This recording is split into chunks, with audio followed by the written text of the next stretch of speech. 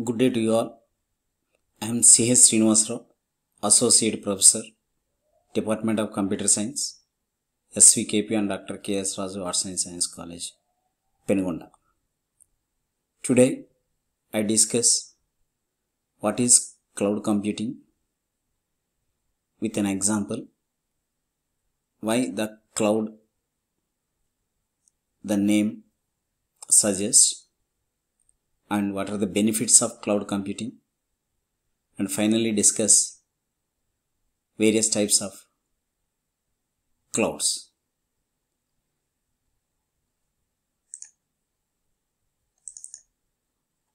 Now, what is cloud computing? Cloud computing can be defined as delivering computing power, CPU, RAM, network speeds, etc. as a service over a network, usually that is on internet, rather than physically having the computing resources at the customer location. That means there is no resources available at customer location. The customer can access all the services. Those services are provided by the cloud vendor. Example of cloud computing is AWS, Azure, Google Cloud. I will give one numerical example for cloud computing. Whenever you travel through a bus or train, you take a ticket for your destination by paying some amount and hold back to your seat till you reach your destination. That means you have to pay some amount to travel. Likewise, other passengers also takes ticket and travel in the same bus with you. When your stop comes, you get off the bus thanking the driver. But that bus is not your own. You are paying some amount for traveling. Cloud computing is just like that bus, carrying data and information for different users. Various users can use that and allows to use its service with minimal cost. The cost is very less. Why the name cloud? The term cloud came from a network design that was used by network engineers to represent the location of various network devices and their interconnection. The shape of this network design was like a cloud. I will show the cloud symbol. So these are the end users. The end users can access the services from the cloud, and those services are provided by the service provider. Now you call it cloud vendor. Cloud vendor can provide various services to the customers, and those customers can access this. The customers doesn't know whether the service is from a particular server. The service provider can provide it. They don't know, the end users don't know where the service comes. So that's why the symbol is cloud.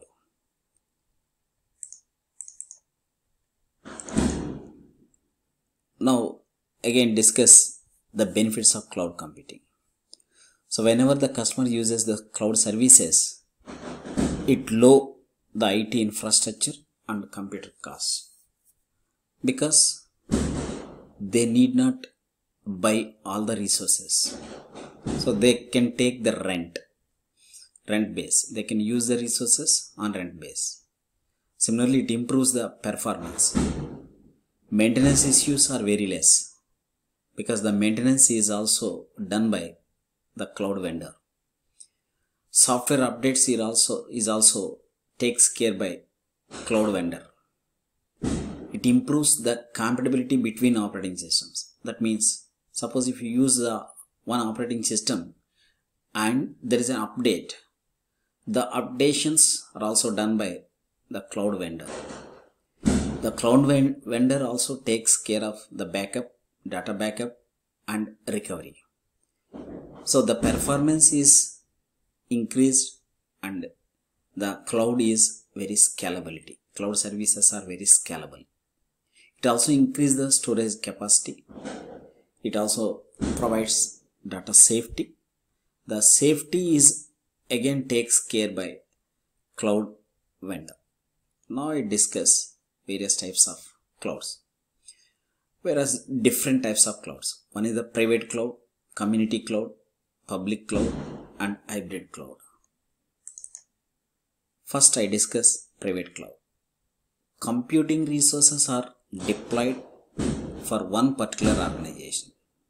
This method is more used for intra-business interactions. That means these services are provided for only one organization, where the computing resources can be owned and operated by the same organization.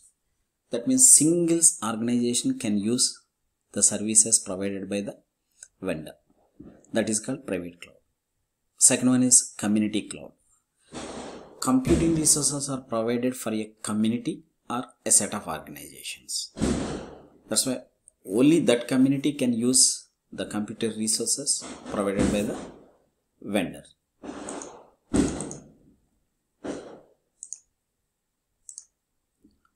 Third one is the public cloud. This type of cloud is usually for business to consumers type interactions. The business is used by the consumers. Similarly, the computing resources is owned and operated by government, an academic or business organization. This is a public. Anyone can access. The last one is hybrid cloud. This type of cloud can be used for both type of interactions. Maybe that is business to business or business to consumer. The computing resources are bound together by different clouds. So this is the introduction of cloud computing. Thank you one and all. Thank you.